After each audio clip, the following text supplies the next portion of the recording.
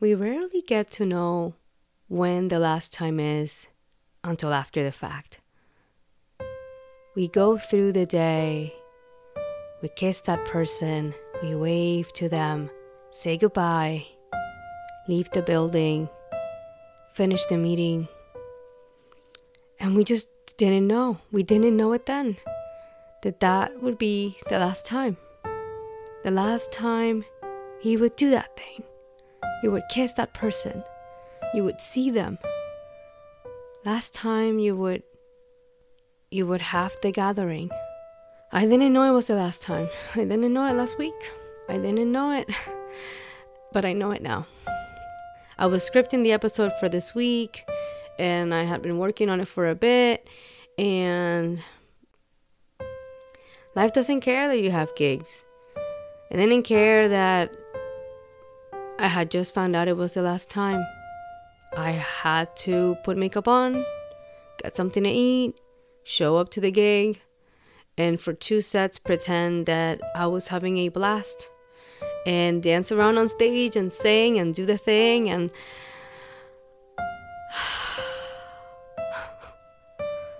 and just pretend. When on the inside was broken. My heart was broken. Before I hit that stage, just hours before, I was crying on the floor of my living room, devastated because it was the last time. But I didn't know it until after the fact. So, today, I am not doing the scripted episode. Today, I just hit record.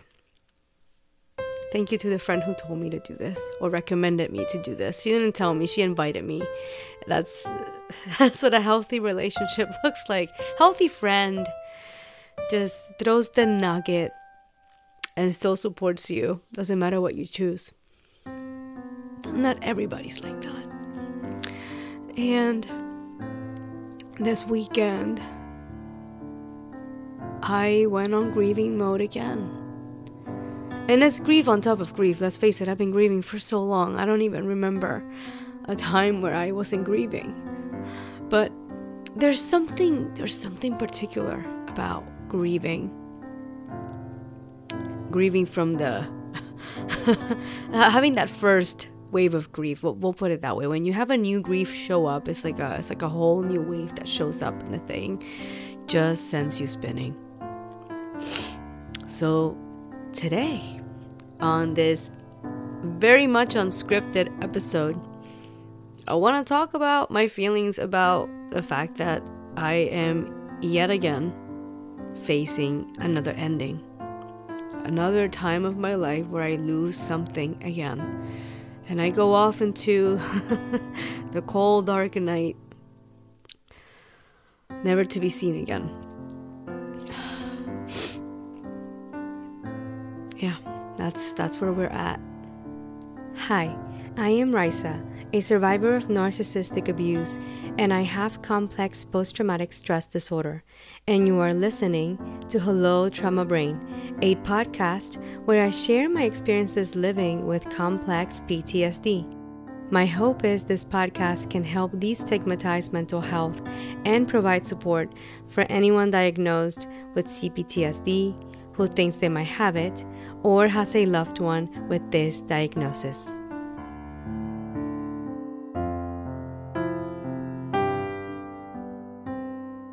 Quick reminder, I am not a licensed psychologist or mental health care professional, and this podcast is not meant to replace nor substitute the care of psychologists, other mental health or medical health care professionals.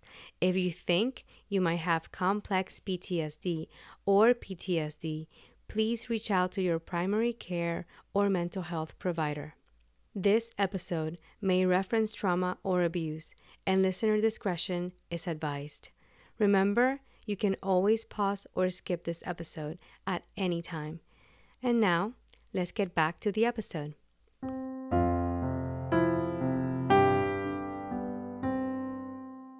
Hello, dear survivors, and welcome. Welcome to this unscripted episode of Hello, Trauma Brain.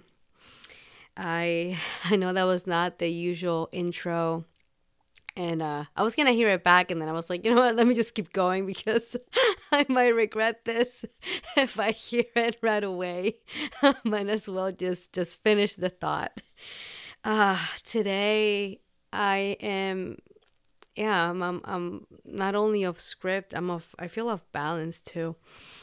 I I'm finding it hard to put this into words. And I want to be mindful. I don't want to go over the details of what happened. So instead, I will talk about how I'm feeling about it. I basically have come to the end of my time in a certain organization, and it really hurts. It hurts because I spoke up against something I didn't agree with. And as a trauma survivor who has complex PTSD, speaking up is about the most dangerous thing you can do. My nervous system registers at it's really hard to describe it, but speaking up is really, really hard for me. And as I am healing, I'm trying to be more authentic, and being more authentic means speaking your mind and voicing your opinion and not just doing the regular thing I tend to do, which is just fawn, freeze, shut the hell up and go to the corner and don't say a word, because otherwise you will be casted out. Because that's what I am always afraid of, that when I speak up, I will get shunned and casted out into the cold, dark night, never to be heard of again. But as I try to tell my nervous system that not everybody is unsafe and it's okay to speak up and we can handle whatever happens, and if we get casted out, we will get a coat on, we will find new shelter, we will get food, and we will figure it out. Part of me was still hoping I was not casted out. I didn't think it would get to this. Before I could even register the fact that I went against what my nervous system was telling me not to do, and I still spoke up and I still said the thing because that was the right thing to do, I was already getting casted out. Let's just say I have a fear of being in a car accident. And every time you get in the car, your worst fear is you're going to get into this nasty accident. And you're trying to train your body to get in the car and, we might not get into an accident today. It might be okay. And then, of course, that's the day that the whole shebang happens and the worst accident possible occurs. And even worse than what you could have imagined. That's kind of like the equivalent of what happened to me this weekend psychologically. I thought I would speak up, and I thought I would work it out with healthy conflict skills and repair work and all the stuff my therapist talks about, and everybody that I research, this is what they say is the healthy way to go, and then there is no repair. There is no healthy conflict resolution.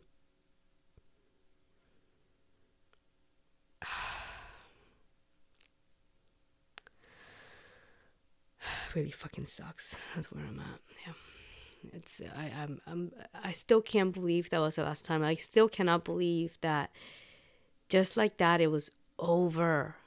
It was over so fast. Oh, it was so fast. I'm still grasping how fast it happened. How quickly. And this is the thing with me. There's a point, there's a line that once that line gets crossed, I'm out, and I'm out so quick. I'm just as quick to get the heck out, and I leave, I leave quietly. I tend to leave I don't get into a whole debacle, back and forth. Just I'm out. Okay, that's what you want. Okay, sure. You don't want to hear from me again. I will leave, and I will never come back. okay. Another survivor that has complex PTSD, and I know her name is, I think it's Elizabeth, and I will try to find the episode. There's basically Elizabeth's partner has a podcast called Being Well, and she was talking about having complex PTSD, and she said something along the lines of, I'm like a ghost. She just fades away, and nobody hears from her ever again when she's done with friends or whatnot. I remember that hitting so deeply, and that's kind of how I am. I'm kind of like a ghost. If you cross that line with me, I will disappear. I won't engage anymore. I won't beg to be taken back. I just leave. It's okay. I'll take my bow, and I'll wish the person well, and that's as good as it gets, and I leave. That's it. I know when I'm not wanted somewhere, so I do know how to do that very well, and I leave. So I left.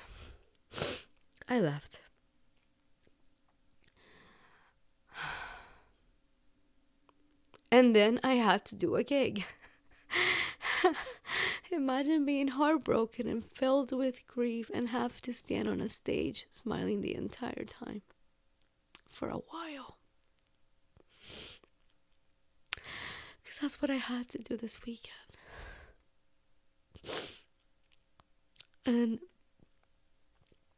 no, I've just as much as it's hurt me to feel the grief, I also have to say that when you are healing and you're going through these times and you are starting to pull towards you healthier people, they come around and they rally up and they do support and they do lift me up and they carry me. I'm not used to that. I usually so what I found in the past has not been like this. I'm equally as shocked to feel loved in the middle of my grief.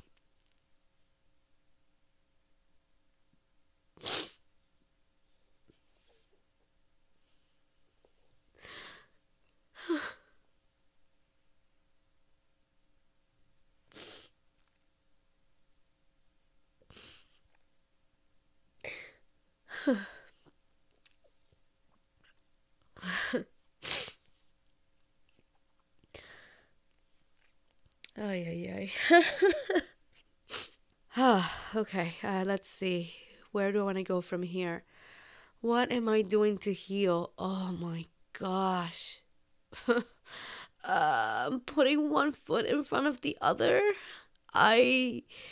Even though on Saturday I was not hungry at all, I thought, Raysa, you are about to do a show and you're gonna get home late and we need to eat something, so we're eating something. And even though we're not really hungry, we're gonna eat anyway. It looked like going on that stage, and even though I was feeling so heartbroken, and even though it was really hard to put the smile on, I have to say, once the music starts, there's something about music, and music has been such a therapeutic outlet for me. So I have to say the 2.5 hours I spent up there, whatever the heck the time was, I don't know why I can't remember exactly how long this gig was. What the heck? Oh my gosh, was it 9 to... It's like 9 to midnight. It's 3 hours. No, wait. 10, 11, 12. But I think we finished before midnight. I don't... Okay, I'm gonna let it go. Because my brain, oh my gosh, it's just so dysregulated, and math is already not my forte, and it's even worse right now. So, as I was saying, as once the music starts, music is therapy too. So it did distract me. It wasn't all pretend all the time. Like, it was hard to get myself to get there.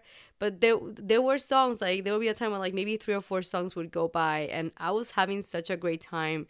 And one thing that I do have that's a positive aspect of my coping skills is I'm very attuned. So when I'm on stage, I am looking at the other musicians on stage, and I'm paying attention to the crowd, and I'm paying attention to what I am doing, and I am attuned, like, is what I am doing being received? Do I need to shift what I'm doing? And I know that's its own manifestation of my fawning response, but it also kind of pulls me into the moment. And I will say, I would have been crying probably the entire time I was on that gig had I just been home. And instead, I didn't cry all that time. I was able to, for a bit, forget how much I was hurting. And then the set break would come, and I would get off the stage, and it would just hit me like a ton of bricks. It was almost like somebody was waiting for me on the side of the stage with, like, a bucket filled with ice cold water, and they were just dumping it on me. It's like, oh, in case you forgot, here's your grief, Raysa. Made to order. And I still kept putting one foot in front of the other. And I showed up, and I made my commitment to sing, and I did it. I was there. And I know some of the people there, some of the musicians noticed something was going on. I did let them know something was up without the details, and they said something that I have heard before, which is, you wouldn't know from seeing you up there.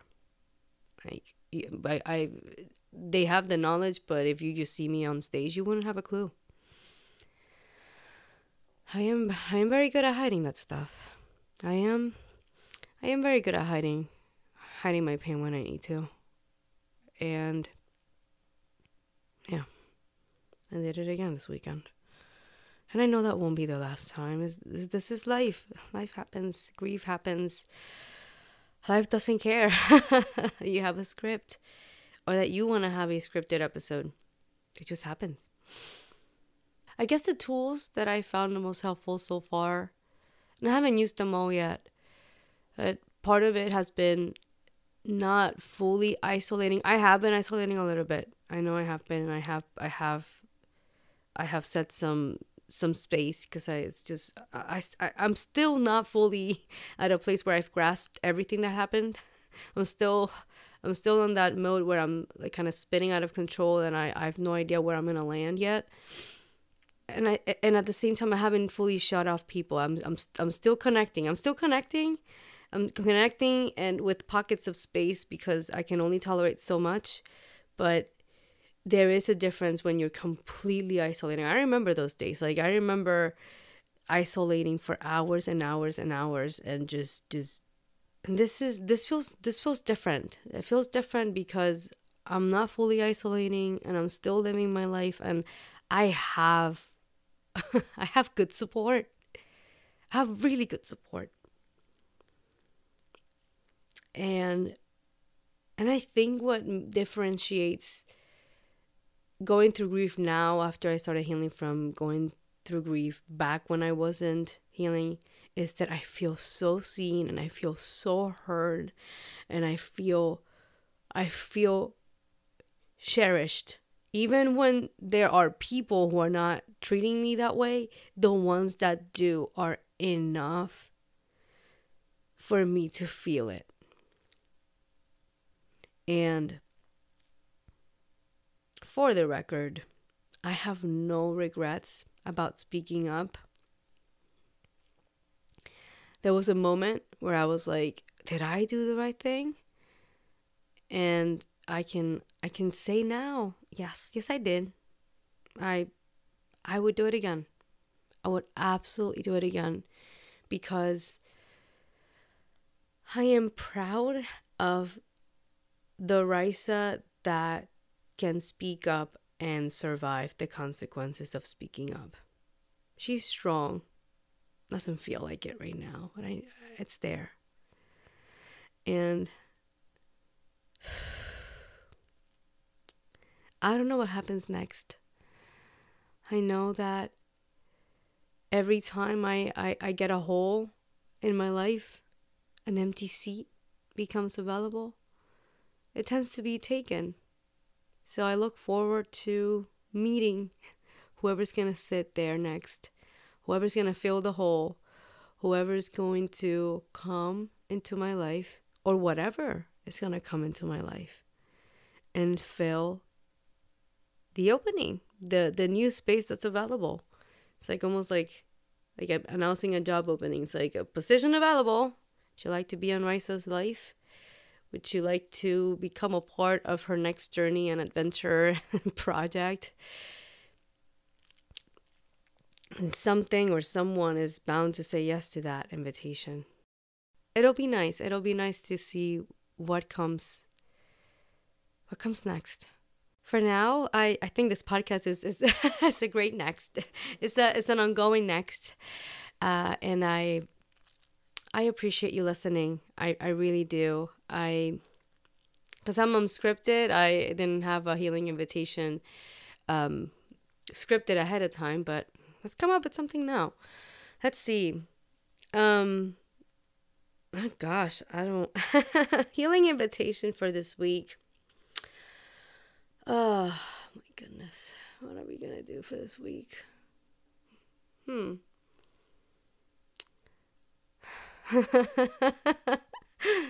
my gosh. I don't know. Is there something that's been happening that you don't agree with? Even something that you've changed your mind about?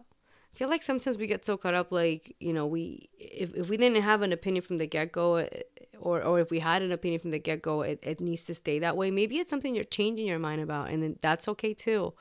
It's something, whatever it is, where you stand today, it doesn't feel right. And there's no need to pull a Raysa and speak up and take a larger risk. For a moment, let's reflect on why that doesn't feel right to you. Why does it matter?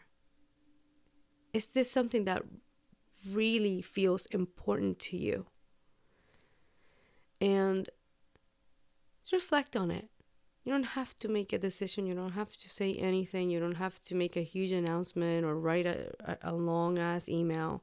Think about it.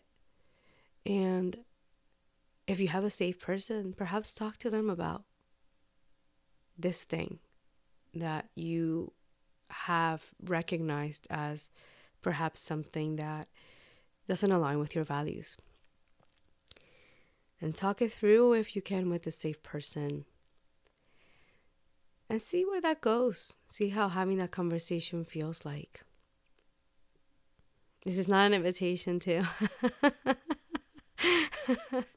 to do anything else. However, if you do choose to have a conversation about whatever comes up for you, I want you to know that I support you.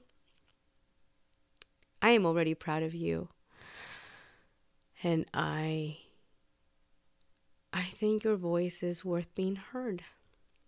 Just like mine is. Please let me know how this week's healing invitation goes if you choose to accept it.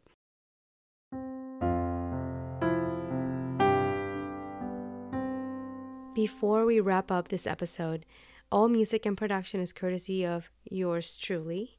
Also, I want to share a few ways you can support this podcast. You can subscribe and leave a 5-star review on Apple Podcasts, Spotify, Google Podcasts, or the platform you are using to listen. Share this episode with anyone you think can benefit from this content. Follow Hello Trauma Brain on Instagram. Subscribe to the Hello Trauma Brain YouTube channel and hit the notification bell to be the first to know when I post a new episode. And you can make a donation by getting me a coffee through the official bio site. No worries, all links will be provided in the show notes.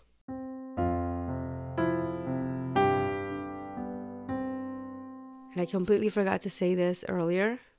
I'm pretty sure I did, because this is what happens when you're unscripted. Any individuals or resources I have mentioned in this episode are not sponsoring Hello Trauma Brain. Thank you so much for listening. I appreciate you all tremendously. I'm so honored you listen. And I know this week is a little bit more out there than the scripted episodes. Hopefully you can find something helpful here. And thank you again. Thank you for your presence. I hope that you are able to find a connection to the things that you value. And I hope that you also find safe spaces where you can voice what matters to you without the risk of being completely casted out. And if that was to happen to you, or if that has happened to you, first things first, I am so sorry that you ever went through that. And I really hope it doesn't happen. But if it does, I want you to know it takes a lot of courage to speak up. And you've done nothing wrong. And I support you. And it is okay. If you're listening to this podcast, I can only imagine what you've survived so far. And I know you can survive so much more.